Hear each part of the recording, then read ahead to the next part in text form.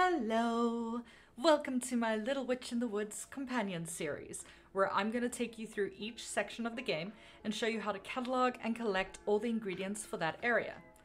In this video, we'll be focusing on the starting area, the Great Forest. Now, the Great Forest is split into 4 areas: the plains, the plateau, the waterfall, and the depths. Don't worry, I've put timestamps in the description below if there is a specific ingredient you're looking for so you can get to it quickly.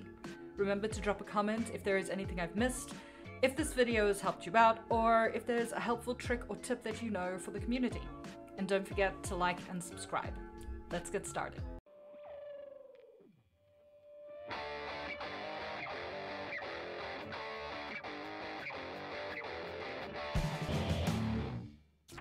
Our first entry is the Squishychub, a cute little ball of fluff that hops around like a rabbit. You can collect from it during the day in the Great Forest Plains using your hand tool. There are always 2 Squishychubs per burrow, and once you collect from one, they will both try and make a mad dash for the hole, so be quick. The unique version of the Squishychub is literally just smaller than the regular version, maybe a baby. As per the game mechanic, if you have a quill equipped, you can see a golden marker. Don't forget to mark it down so you can get those research points. One of the research points I've seen people have an issue with is luring them away to collect the fur. Squishychubs are curious creatures. Once they have a question mark above their heads and are hopping closer, take a single step back and wait for them to hop towards you. Keep this up until you see a double exclamation point above their heads, then dash in and collect their fur. Entry number 2 is the bushbug, a floating seed-like creature that can be caught both day and night in all Great Forest areas. Just look for a moving bush, give it a shake, and be ready with your net. The unique variety is blue in color and comes up very rarely. I've only found it once or twice and I'm on my second playthrough. Don't worry though, you'll have more than enough time to record with your quill before switching back to the net to actually catch it. Entry number 3, the pumpkin terrier. These Pokemon-looking creatures can be found in the Great Plains during the day and night and can be caught with the hand tool, but they do require a bit of a chase game. Just keep going until you fill the circle and they drop a piece of their fur. And while it can be annoying, don't worry, there is an easier way. Just make sure you have a Weed Terminator potion on you. Throw it at the creature to reveal their adorable furball underneath and collect the mountain of fur that it drops. Finally, before heading off, don't forget to give the pupper pets. Yes, you can pet the pupper. The unique version of this creature is actually 3 puppers in a coat. Well, a coat of weeds. Just toss the potion and get double the fur. Unfortunately, you can't pet all 3 of the doggos, just 2 of them for whatever reason. But they are still seriously cute. I have gotten distracted by their butterfly chasing animation more than once. Entry number 4, the Bluemoon Butterfly. This shining butterfly comes out from 6 PM onwards in the plains, plateau, and waterfall areas of the Great Forest. You can catch them using your net by sneaking up to them. When there are 2 butterflies on a patch, catch one and then stand still till the other one settles back down and then repeat. The unique variety of the Bluemoon Butterfly is gold in color and can be caught exactly the same way. Entry number 5, the Sprout Bird. This sparrow-looking bird is quick to run as soon as you get close to it. It can only be harvested with a nutrition potion, at least as far as I know. Get into throwing range and toss the potion. The bird will drop several flowers for you and then fly away. The unique version of this bird is a lot bigger but just as quick to take off. Have your potion ready while you get into range, and it'll also drop a couple of extra flowers. Number 6, the One-Eyed Frog. This translucent frog is out and about in the waterfall areas of the Great Forest during the night.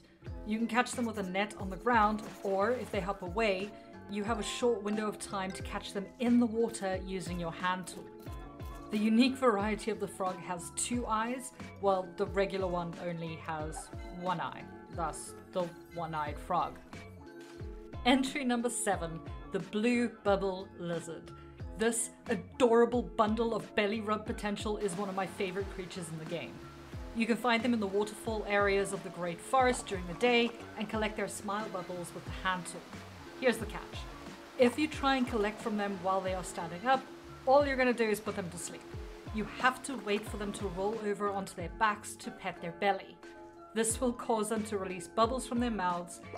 Usually they will release regular small bubbles, but sometimes they will release a single large bubble that is needed for research points. The unique variety is orange in color and works exactly the same way as the regular blue version. Entry number 8, the Tinkle Spider. These shy little spiders are found dangling from trees during the day in the depths part of the Great Forest. You're going to need to sneak up to them with a net to nab them. The regular variety is yellow in color, while the unique variety is red. Number 9, the PomPom. These birds come out at night in the depths part of the Great Forest to watch glowing bush bugs. The unique PomPom has a yellow circle on its butt. They are wary and will take flight if you get too close too quickly. You have to play a game of red light, green light with these ones. Try to get behind them and sneak closer, stopping if they show a question mark or exclamation point. When you get close enough, grab a feather with the hand tool. This will cause both birds to fly away and the bush bug to disappear. There is an easier way though. Drink a Twinkle Twinkle potion when you're close and they will come to you.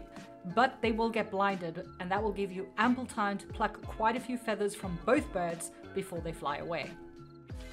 Number 10, the Witchflower. The most common ingredient and one of the first you'll gather in the game. It's always good to have on hand. This plant is the only ingredient to have the word all in its habitat description. It can be collected during the day or the night with the hand tool. The unique variety of the Witchflower has a very subtle additional shaded area. The easiest way I found is just to run around with a quill equipped and you'll notice it when it turns gold. Entry number 11, the Silver Starbell. This beautiful flower can be seen during the day, but can only be harvested at night. You can either run through it, or you can hit it with a net to release the pollen, which then you can collect with the net. The unique variety is collected the same way and is yellow instead of silver. Entry number 12, the Maple Herb. Another easily accessible plant, it is always good to have a couple of its extracts in storage. The maple herb can be found hanging on ledges in the plateau and waterfall areas of the Great Forest. The unique variety of the maple herb is slightly larger and has yellowish tips.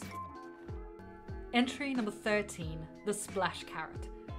While it's supposed to look like a carrot, it looks more like a peach to me.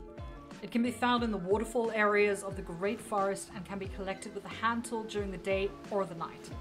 The unique variety of this plant has an extra bulb growing on its left side. Finally, entry 14, the Little Mandrake.